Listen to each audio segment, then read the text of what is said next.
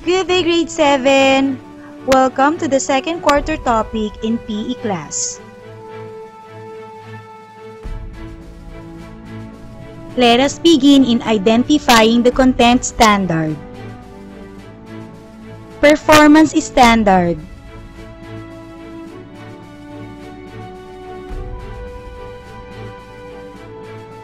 And most essential learning competencies.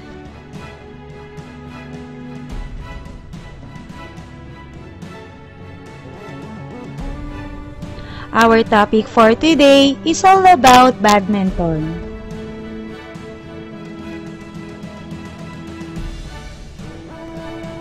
Allow me to start with a short background. Badminton history. In the 5th century BC, the people in China then played a game called tijisansi. A direct translation from this word tijisansi is kicking the shuttle. This is a game where you use the battledore or a paddle to hit the shuttlecock back and forth. Badminton is a net game played on a rectangular court where opponents volley shuttlecock over a net using a racket. The aim of the game is to score points by landing the shuttlecock in the opponent's court.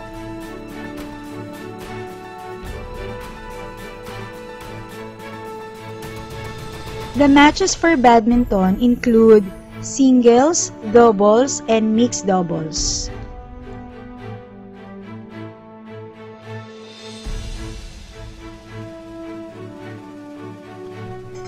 The game is governed by the Badminton World Federation or BWF.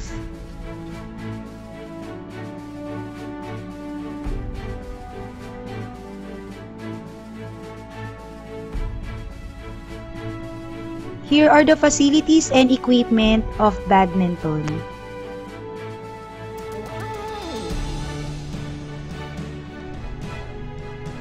Court dimensions.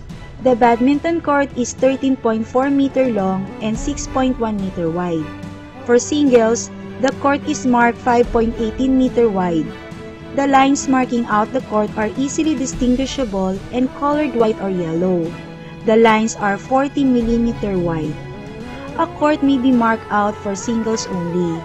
The back boundary lines also became the long service lines, and the posts or the strips of materials representing them are placed on the sidelines. The diagonal full length of the full court is 14.36 meter.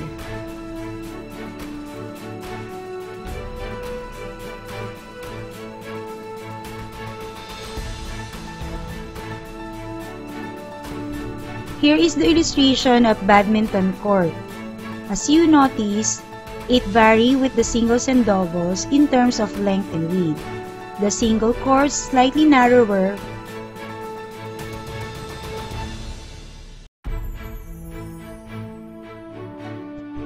The posts are 1.55 meter high from the surface of the court and remain vertical when the net is strained.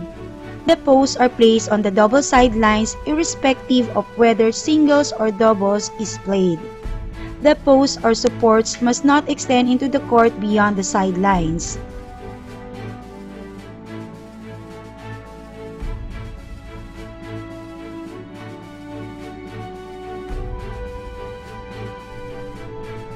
The net is 760 mm in depth and a minimum of 6.1 meter wide.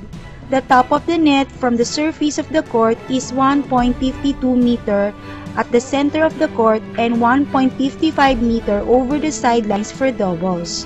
There must be no gaps between the ends of the net and the post. If necessary, the full depth of the net at the end is tied to the post. A shuttlecock, also called a bird or birdie, is a high-drag projectile used in the sports of badminton. It has an open conical shape formed by feathers or synthetic alternative, embedded into a rounded cork or rubber base. The shuttlecock's shape makes it extremely aerodynamically stable. To reiterate, the shuttlecock used like a ball consists of a cork head made from the bark of the cork tree, a skirt of overlapping 16 feathers, threads, and glue.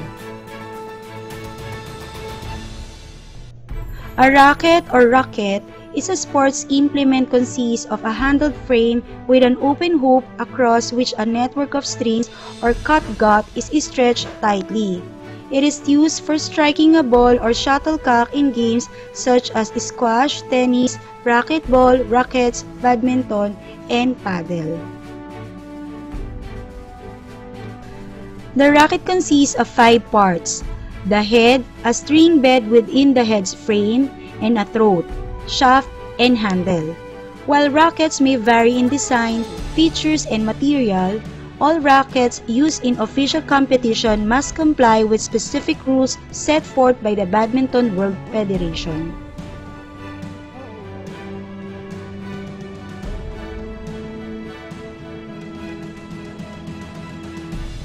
Another important thing in badminton is footwork.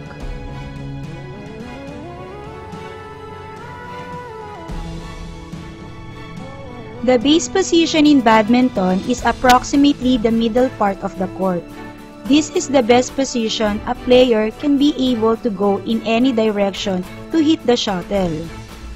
After each hit, the player aims to go to the base. The best way to do this is by doing correct footwork. Being able to cover the entirety of the court, whether singles or doubles match, it is very important. Knowing how to do this efficiently can enable you to execute your strokes or hits effectively.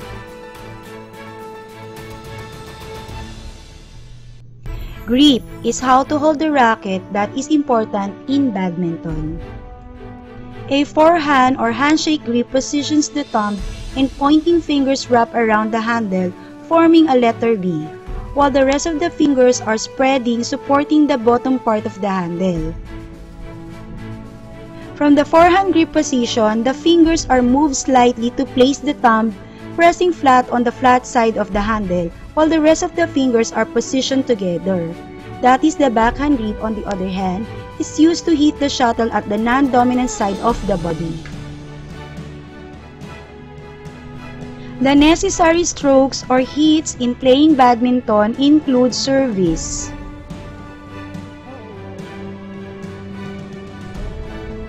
service can be short or long.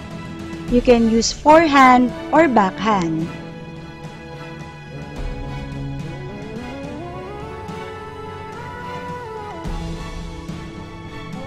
There are several ways of servicing your opponent, and these are short service, high service, drive service from court limits, and sweep service. Try to study the different illustration of badminton service.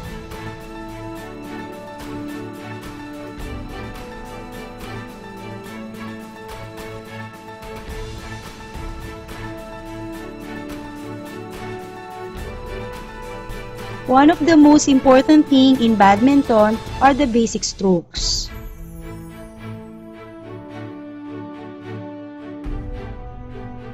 Basic strokes can be done in different directions like overhead backhand, underarm backhand, underarm forehand, overhead forehand. Here are the basic strokes of badminton: clear, lob, drop, net drop shot, drive, and smash. Clear. Shot down with the stroke above the head. The shuttle traveling up, targeting the long service line.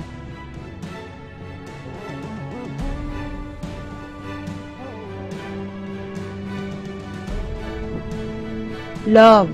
Shot down with the stroke below the head about waist level. The shuttle traveling up.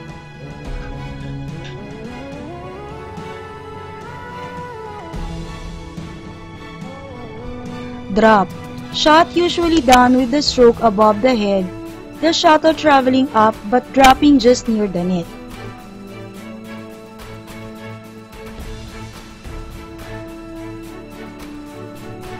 Net drop or shot. Shot usually done with the stroke below the head, the shuttle traveling just barely touching the net and landing near it.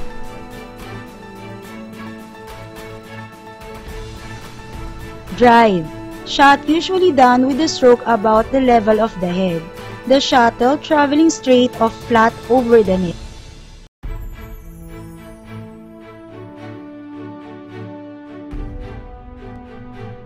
Smash.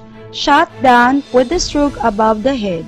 The shuttle traveling down with power and speed.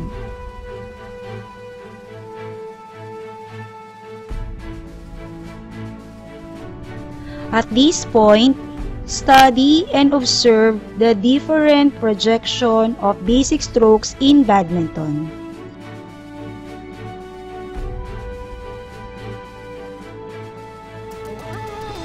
For the last part are the basic rules of badminton.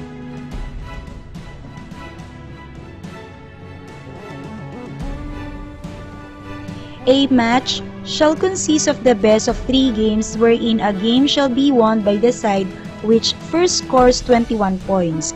If the score becomes 20 all, the side which gains a 2-point lead first shall win the game. The side winning a game shall serve first in the next game.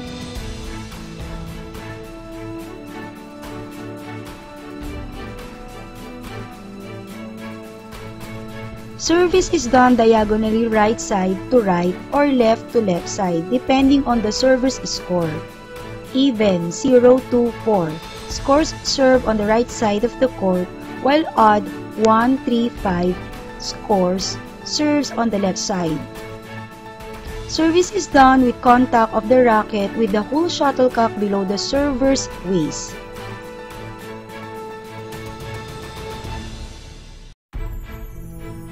A score is earned when a fault has been made, such as if a service is not correct, the shuttle lands outside the boundaries of the court, touches the person or dress of a player, touches a player's racket, or does not travel towards the opponent's court.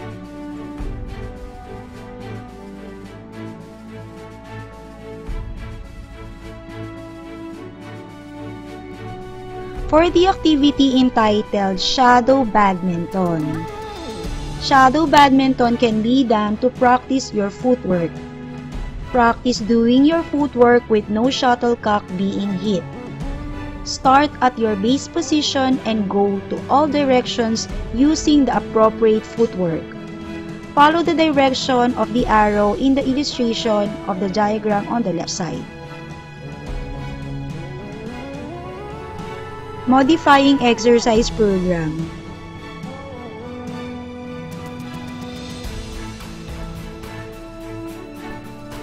Here is the sample program for playing badminton with moderate to vigorous intensity using the FIT principle. Frequency, intensity, time, and type.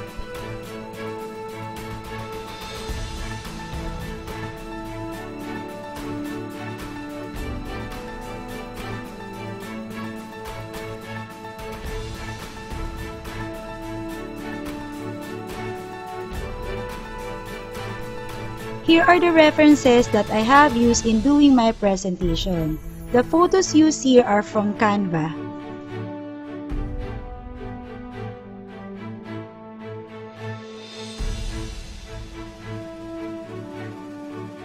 I hope you've learned something about badminton. This has been your teacher in PE for today, Mrs. Cynthia Soledad S. Aspe.